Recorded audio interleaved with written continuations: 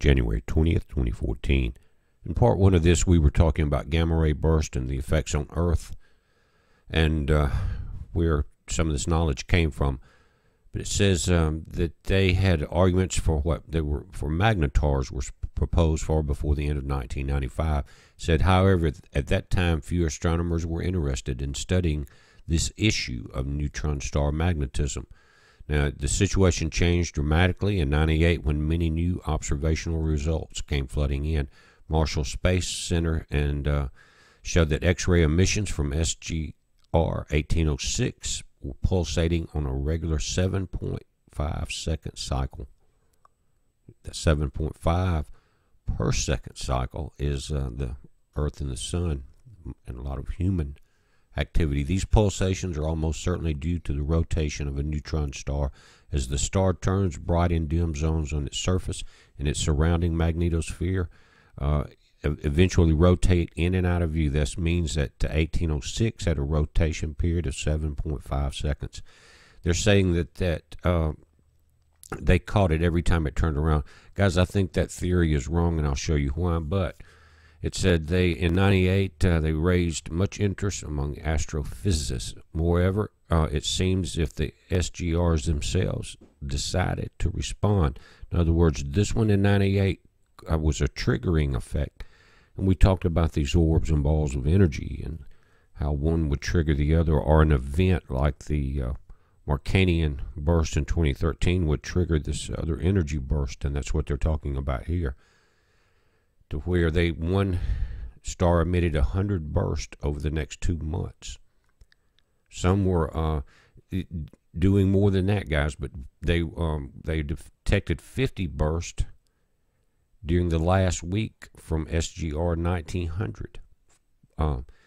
Now, but the reason I say that formula is flawed, because if anybody remember Cygnus 3 when it burst and that gamma ray came out of it, it came out both sides.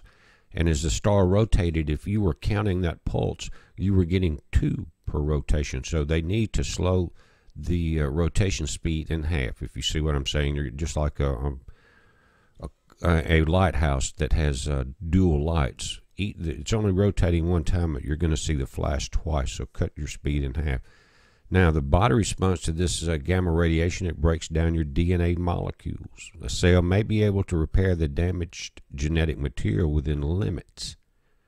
It says a study shows that the repair process works well after a high dose, but is much slower in the case of low dose exposure. Doesn't make much sense. It says the new computer models show that a gamma ray burst aimed at Earth could deplete the ozone layer, cause acid rain, and initiate a round of global cooling from as far as 6,500 light years away. Such a disaster may have been responsible for the mass die-off of 70% of the marine creatures that thrived during the Cretaceous period. You can pause that, guys. They've got Swift satellite up now, guys. It's a XRT, and it says the Swift XRT team expects 2014 to be a banner year for the campaign. Are you listening? A cold gas cloud named G2, about 3 times the mass of Earth, will pass near at Sagittarius A and already is being affected by tides from the black hole's powerful gravitational field. Astronomers expect G2 will swing so close to the black hole that during the second quarter of the year it will heat up to the point where it produces X-rays. You think they're trying to get CERN cranked up for that? If some of the cloud's gas actually reaches Sagittarius, astronomers may witness a significant increase in activity from the black hole. The event will unfold under the next few years, giving scientists a front seat to study the phenomena. Astronomers around the world are eagerly awaiting the first sign for this interaction to begin. I bet they are. Crank it up. It says scientists saw what they thought was a sign in April. This is 2013. It says the greatest dangers believed to come from what's called a Wolf-Rayet stars, regarded by astronomers as likely gamma ray burst candidates. It says, for example, WR104 were to hit Earth with a burst of 10-second duration, the gamma rays could deplete about 25% of the world's ozone layer. This would result in mass extinction, food chain depletion, starvation. You know how our Father can work the 7 trumpets. And the seals, guys, and these events. Now, let's look at some of this in Revelation, because I think it ties directly in. It says, "And I saw a new heaven and a new earth, for the first heaven and the first earth were passed away, and there was no more sea."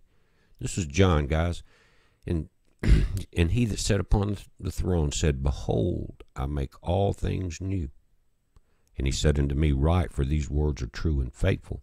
And the nations were angry, and the wrath is come, and the time of the dead, that they should be judged, and that thou shouldest give us reward unto thy servants, thy prophets, and to the saints and them that fear thy name, small and great, and shouldest destroy them which destroy the earth. And what was opened in heaven? The temple. And what was found there? The ark. So if somebody's running around trying to start a fire, guys, that claim to be biblical scholars, where's the ark? It was taken up, just like Moses and Elijah. The ark is in heaven. Where? In the temple of God that's coming here. So there was lightning and voices and thunderings and an earthquake and great hail. What? Great hail, guys. We know that's when we start seeing the first, just before the first trumpet. Psalms had something to say about it. It says, "His going forth is from the ends of heaven, and his circuits unto the ends of it, and there's nothing hid from the heat thereof." Do you know where Sirius D is, guys? Heads up. Our next blog talk show will be Wednesday with Michael and Anthony. It's going to be about a lot of these topics. Don't miss it. Heads up.